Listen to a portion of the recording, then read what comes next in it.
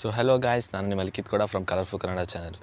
Friends, ಈ video title ನೀವು ನೋಡಿರೋ ಹಾಗೆ ತುಂಬ ಇಂಟ್ರೆಸ್ಟಿಂಗ್ ವಿಡಿಯೋ ಆಗಿರುತ್ತೆ. ಯಾಕಂದರೆ ಫಾರ್ಮ್ ಸೈನ್ಸ್ ಕೋರ್ಸಸ್ ಇವತ್ತಿನ ದಿವಸದಲ್ಲಿ ಏನು ಟ್ರೆಂಡಿಂಗಲ್ಲಿದೆ ಆ ಕೋರ್ಸಸ್ಗಳಿಗೆ ವಿತೌಟ್ CET ಹೇಗೆ ನೀವು ಎಂಟ್ರಿ ತೊಗೋಬೋದು ಅಂತ ನಾನು ಈ ವಿಡಿಯೋದಲ್ಲಿ ನಿಮಗೆ ತಿಳಿಸ್ಕೊಡ್ತಾ ಇದ್ದೀನಿ.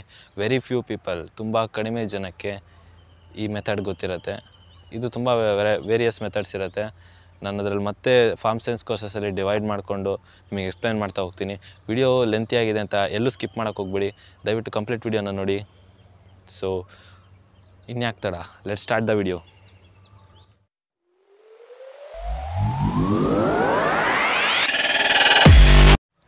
ಸೊ ಫ್ರೆಂಡ್ಸ್, ನನಗೆ ಗೊತ್ತು ನೀವೆಲ್ಲ ಯೋಚನೆ ಮಾಡ್ತಿರ್ಬೋದು, ರಿಯಲಿ ಇದು ಪಾಸಿಬಿಲಿಟಿ ಇದೆಯಾ without CET form science ಕೋರ್ಸಸ್ಗಳಿಗೆ entry ಆಗೋಕ್ಕೆ ಸಾಧ್ಯ ಇದೆ ಅಂತ. ಹೌದು, ಮೊದಲನೇದಾಗಿ ಫಾರ್ಮ್ ಸೈನ್ಸಸ್ ಅಂದರೆ ಏನಂತ ಹೇಳ್ಬಿಡ್ತೀನಿ ನಾನು. ಫಾರ್ಮ್ ಸೈನ್ಸ್ ಕೋರ್ಸಸಲ್ಲಿ ನಿಮಗೆ ಸೇರ್ಕೊಳ್ಳೋದಂದರೆ B.sc Agriculture, horticulture, forestry, veterinary science, fisheries, B.tech Agriculture, engineering ಮತ್ತು ಉಳಿದ ಸುಮಾರಷ್ಟು ಕೋರ್ಸಸ್ ಯಾವುದು ಅಗ್ರಿಕಲ್ಚರ್ ಮೇಲೆ ಡಿಪೆಂಡ್ ಆಗಿದೆ ಅದು. ಸೊ ಯೋಚನೆ ಮಾಡಲೇಬೇಡಿ, ಇದು ನಿಜವಾಗ್ಲೂ ಪಾಸಿಬಿಲಿಟಿ ಇದೆ. ವಿತೌಟ್ CET ನೀವು ನಿಜವಾಗ್ಲೂ ಈ ಕೋರ್ಸಸ್ಗಳಿಗೆ ಎಂಟ್ರಿ ತೊಗೋಬೋದು. ತುಂಬ ಜನ ಸ್ಟೂಡೆಂಟ್ಸ್ನ ಡ್ರೀಮ್ ಅದು, ನಾನು ಇಂಥ ಕೋರ್ಸಸ್ಗಳಿಗೆ ಎಂಟ್ರಿ ತೊಗೋಬೇಕು ಅಂತ. ಬಟ್ ಆದರೆ ಅವರ ರ್ಯಾಂಕಿಂಗ್ನ ಕಾರಣ ಈ ಕೋರ್ಸಸ್ಗಳಿಗೆ ಎಂಟ್ರಿ ತೊಗೊಳಕ್ಕಾಗಿರೋದಿಲ್ಲ. ಸೊ ಅಂಥ ಸ್ಟೂಡೆಂಟ್ಸ್ ಹೋಪ್ ಏನಿದೆ, ಹೋಪ್ ಕಳ್ಕೊಬೇಡಿ, ಈ ವಿಡಿಯೋನ ನೋಡಿ ಅಂತ ಹೇಳ್ತಾ ವಿಡಿಯೋನ ಸ್ಟಾರ್ಟ್ ಮಾಡ್ತಾಯಿದ್ದೀನಿ. ಮೊದಲನೇದಾಗಿ ನಾನು ಫಾರ್ಮ್ ಸೈನ್ಸ್ ಕೋರ್ಸಸ್ನ 2 ಭಾಗಗಳಾಗಿ ಸ್ಪ್ಲಿಟ್ ಮಾಡ್ಕೊತೀನಿ, ಯಾಕಂದರೆ ಎರಡಕ್ಕೂ ಡಿಫ್ರೆಂಟ್ ವೇ ಬರ್ತಾ ಹೋಗುತ್ತೆ. ಮೊದಲನೇದು B.sc Agriculture, horticulture, fisheries, etcetera. ಎರಡನೇದು ಬಂದು ಜಸ್ಟ್ ವೆಟರ್ನರಿ ಸೈನ್ಸ್ ಒಂದೇ. ಸೊ ಈಗ ನಾನು ಫಸ್ಟ್ ಪಾರ್ಟ್ ಏನಿದೆ B.sc Agriculture, horticulture, forestry, ಇದ್ರ ಬಗ್ಗೆ ಮಾತಾಡೋದಾದರೆ ಇಲ್ಲಿ ನಿಮಗೆ ಫಸ್ಟ್ ವೇ ಏನು ಬರುತ್ತೆ ಅಂದರೆ CET ನಿಮಗೆ ವೆಟರ್ನರಿ ಸೈನ್ಸ್ಗೂ ಕೂಡ ಕಾಮನ್, ಹಾಗಾಗಿ ಇದನ್ನು ಇಲ್ಲೇ ಹೇಳಿ ಮುಗಿಸ್ತಾ ಇದ್ದೀನಿ. CETಯಲ್ಲಿ ನಿಮಗೆ 4 ಸಬ್ಜೆಕ್ಟ್ ಇರುತ್ತೆ, PCMB 4ನ್ನು ಅಟೆಂಡ್ ಮಾಡ್ತೀರಾ, ನಿಮ್ಮ ರ್ಯಾಂಕಿಂಗ್ ಅನೌನ್ಸ್ ಆಗುತ್ತೆ. ರ್ಯಾಂಕಿಂಗ್ ಹೇಗೆ ಅನೌನ್ಸ್ ಆಗುತ್ತೆ ಅಂದರೆ ಫಸ್ಟ್ ಪಾರ್ಟ್ B.sc Agriculture ಆ ಪಾರ್ಟಿಗೆ ಬರೋದಾದರೆ 50% ಬೋರ್ಡ್ ಮಾರ್ಕ್ಸ್ ತೊಗೊತಾರೆ, ಇನ್ನು 50% ನೀವು CETಯಲ್ಲಿ. PCMB 4ನ್ನು ಕೌಂಟ್ ಮಾಡ್ತಾರೆ. ಈ ತಪ್ಪನ್ನು ಯಾರೂ ಕೂಡ ಮಾಡೋಕ್ಕೆ ಹೋಗಬೇಡಿ. ನನಗೆ PCB ಮಾತ್ರ ಬರೀತೀನಿ, ನನಗೆ ಅಗ್ರಿಕಲ್ಚರ್ ಬರುತ್ತೆ ಅಂದರೆ ಅದು ಸುಳ್ಳು.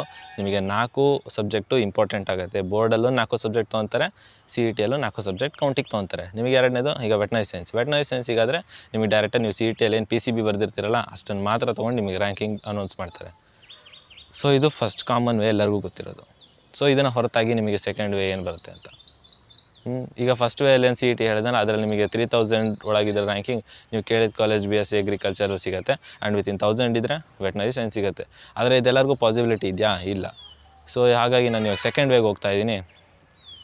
ಇದು ಏನಂದರೆ CETಗೆ ಲಿಂಕ್ ಆಗಿರೋಂಥ ಮೆಥಡ್. ಇದೇನೆಂದರೆ ನಿಮಗೆ agriculture practical exam. Second way ಇದು ಅಗ್ರಿಕಲ್ಚರ್ ಪ್ರಾಕ್ಟಿಕಲ್ ಎಕ್ಸಾಮ್. ಈ ಎಕ್ಸಾಮ್ ಮುಖಾಂತರ ನೀವು ವೆಟರ್ನರಿ ಸೈನ್ಸಿಗೂ ಎಂಟ್ರಿ ತೊಗೋಬೋದು, B.sc Agriculture ಮತ್ತು ಉಳಿದ ಕೋರ್ಸಸ್ಗಳಿಗೂ ಎಂಟ್ರಿ ತೊಗೋಬೋದು. ಹೇಗೆ? ಅಗ್ರಿಕಲ್ಚರ್ ಇಷ್ಟು ಕೋಟಾ ಅಂತ ನಿಮಗೆ ಕೇಳಿರುತ್ತೆ ನಿಮ್ಮ ಅಪ್ಲಿಕೇಶನ್ ಫಿಲ್ ಮಾಡೋ ಟೈಮಲ್ಲಿ. ನೀವು ಅಲ್ಲಿ ಎಸ್ ಅಂತ ಕೊಟ್ಟಿದ್ರೆ ನೀವು ಎಲಿಜಿಬಲ್ ಆಗಿರ್ತೀರ. ಇಷ್ಟು ಮಾತ್ರ ಎಲಿಜಿಬಿಲಿಟಿ ಇಲ್ಲ, ಇದಕ್ಕೆ ಎಲಿಜಿಬಿಲಿಟಿಗೆ ಡಿಫ್ರೆಂಟ್ ಕ್ರೈಟೀರಿಯಾಸ್ ಇದೆ, ತುಂಬ ಸ್ಟೆಪ್ಸ್ ಇದೆ. ಅದನ್ನು ಈ ವಿಡಿಯೋದಲ್ಲಿ ಹೇಳೋದಕ್ಕಾಗೋದಿಲ್ಲ, ತುಂಬ ಲೆಂತಿ ಆಗುತ್ತೆ ಅಂತ. ಸೊ ಅದಕ್ಕೆ ನೀವು ಬೇರೆ ವೀಡಿಯೋಸ್ನ ವಾಚ್ ಮಾಡಬೇಕಾಗತ್ತೆ.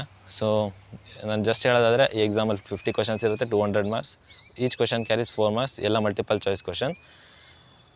ನಿಮಗೆ ಯಾವುದೇ ನೆಗೆಟಿವ್ ಇರೋದಿಲ್ಲ, ಆ್ಯಂಡ್ ಇದರ ಆಧಾರದ ಮೇಲೆ ನಿಮಗೆ ಮೆರಿಟ್ನ ಡಿಕ್ಲೇರ್ ಮಾಡ್ತಾರೆ. ಈಗ ಇಲ್ಲಿ ನಾನು B.sc Agriculture ಮತ್ತು ಆ ಪಾರ್ಟಿಗೆ ನಾನು ಹೇಳೋದಾದರೆ ಆ ಪಾರ್ಟ್ಗೆ ನಿಮಗೆ ರ್ಯಾಂಕಿಂಗ್ ಹೇಗೆ ಕನ್ಸಿಡರ್ ಮಾಡ್ತಾರೆ ಅಂದರೆ 50% ನಿಮಗೆ ಅಗ್ರಿಕಲ್ಚರ್ ಪ್ರಾಕ್ಟಿಕಲ್ ಎಕ್ಸಾಮಲ್ಲಿ ಏನು ಬರ್ದಿರ್ತಾರೆ ಅದನ್ನು ತೊಗೊತಾರೆ, ಇನ್ನು 25% ನಿಮಗೆ ಬೋರ್ಡಿಂದ ತೊಗೊತಾರೆ, ಇನ್ನು 25% CETಯಿಂದ ತೊಗೊತಾರೆ. ಆದರೆ ವೆಟರ್ನರಿ ಸೈನ್ಸಿಗೆ ಬರೋದಾದರೆ 50% ನಿಮಗೆ CETಯಿಂದ ತೊಗೊತಾರೆ, 50% ಅಗ್ರಿಕಲ್ಚರ್ ಪ್ರಾಕ್ಟಿಕಲ್ ಎಕ್ಸಾಮಿಂದ ತೊಗೊತಾರೆ. ಸೊ ಇಲ್ಲಿ ನಿಮಗೆ ತುಂಬ ಅಡ್ವಾಂಟೇಜ್ ಇದೆ. ವೆಟರ್ನರಿ ಸೈನ್ಸಿಗೆ ಯಾರ್ಯಾರು ಹೋಗಬೇಕು ಇಂಟ್ರೆಸ್ಟ್ ಇದೆಯೋ ಅವರು ಈ ಮೆಥಡ್ನ ಫಾಲೋ ಮಾಡ್ಬೋದು.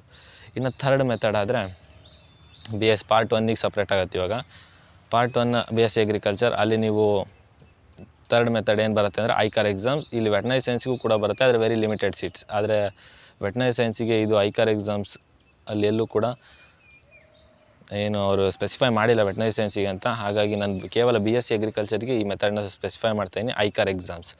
ಇದ್ರ ಬಗ್ಗೆ ನೀವು ಜಾಸ್ತಿ ತಿಳ್ಕೊಬೇಕು ಅಂದರೆ NTA ವೆಬ್ಸೈಟ್ನ ವಿಸಿಟ್ ಮಾಡಲೇಬೇಕಾಗತ್ತೆ. ಯಾಕಂದರೆ ನಮ್ಮ ಚಾನಲಲ್ಲೂ ಕೂಡ ಜಾಸ್ತಿ ಈ ಡೇಟಾ ನಿಮಗೆ ಸಿಗೋದಿಲ್ಲ ಈ ಐಕಾರ್ ಎಕ್ಸಾಮ್ಸ್ ಮೇಲೆ.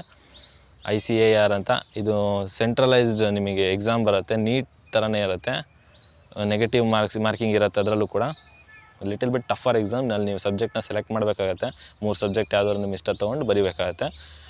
ಸೊ ವೆಟರ್ನರಿ ಸೈನ್ಸ್ಗೆ ಈ ಮೆಥಡ್ ಅಪ್ಲೈ ಆಗೋದಿಲ್ಲ. ಯಾವುದಕ್ಕೂ ನೀವು NTA ವೆಬ್ಸೈಟ್ನ ವಿಸಿಟ್ ಮಾಡೋದು ಒಳ್ಳೆಯದು. ಸೊ ನಾನು ಲಾಸ್ಟ್ ಮೆಥಡ್ 5th ಮೆಥಡಿಗೆ ಬರೋದಾದರೆ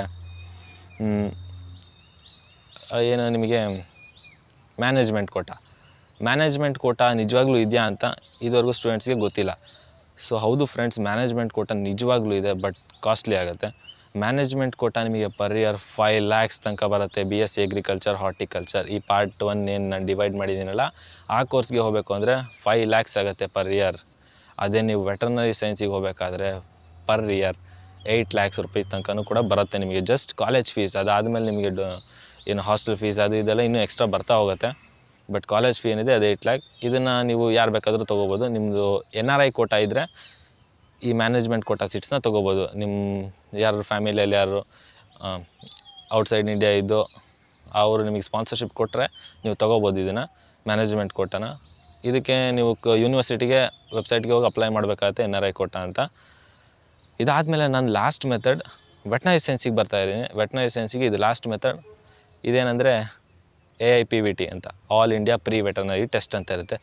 ಆದರೆ ಈ ಹೆಸರು AIPVT ಆಗಿ ಹೆಸರು ಇರೋ ಹಾಗೇ ನಿಮಗೆ ಅಲ್ಲೇನು ಟೆಸ್ಟ್ ಇರೋದಿಲ್ಲ.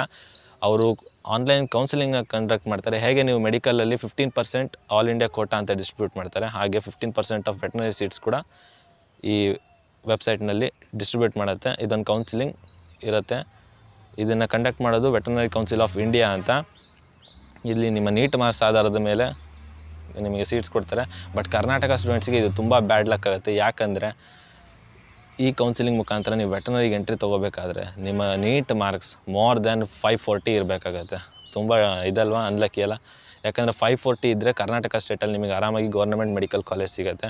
ಆದರೆ ನೀವು ವೆಟರ್ನರಿಗೆ ರಿಯಲಿ ಇಂಟ್ರೆಸ್ಟೆಡ್ ಆಗಿ ನೀವು ಏನಾದರೂ CET ಬರೀದೇನೆ ಲಾಸ್ಟ್ ಮಿನಿಟ್ ನೀವು ಮನಸ್ಸು ಚೇಂಜ್ ಮಾಡ್ತೀರ ಅಂದರೆ ನೀಟಲ್ಲಿ ಒಳ್ಳೆ ಮಾರ್ಕ್ಸ್ ಇದ್ದರೆ ಈ ಮೆಥಡ್ನ ಫಾಲೋ ಮಾಡ್ಬೋದು. ಆದರೆ ಕರ್ನಾಟಕದಲ್ಲಿ ಇದುವರೆಗೂ ಯಾವ ಸ್ಟೂಡೆಂಟ್ ಕೂಡ ಇಂಥ ಮೆಥಡ್ನ ಫಾಲೋ ಮಾಡೋಕ್ಕೆ ಹೋಗಿಲ್ಲ. ಸೊ ನಿಮಗೆ ವೆಟರ್ನರಿ ಇಂಟ್ರೆಸ್ಟ್ ಇದ್ದರೆ ಈ ಮೆಥಡ್ನ ಫಾಲೋ ಮಾಡ್ಬೋದು. ಸೊ ಇಷ್ಟು ನಿಮಗೆ ತುಂಬ ಇಂಪಾರ್ಟೆಂಟ್ ಆಗಿರೋ ಮೆಥಡ್ಸ್. ಇಷ್ಟು ನಾನು ನಿಮಗೆ ತಿಳಿಸ್ಕೊಟ್ಟಿದ್ದೀನಿ. ಸೊ ಈ ವಿಡಿಯೋಗೋಸ್ಕರ ಏನಾದರೂ ಒಂದು ಲೈಕ್ ಕೊಡ್ತೀರಾ ಅಂತ ಅಂದ್ಕೊಂಡಿದ್ದೀನಿ. ದಯವಿಟ್ಟು ಲೈಕ್ ಕೊಡಿ. ಆ್ಯಂಡ್ ಈ ಮೆಥಡ್ಸ್ ಯಾರ್ಯಾರಿಗೆ ಗೊತ್ತಿಲ್ಲ ದಯವಿಟ್ಟು ಶೇರ್ ಮಾಡಿ.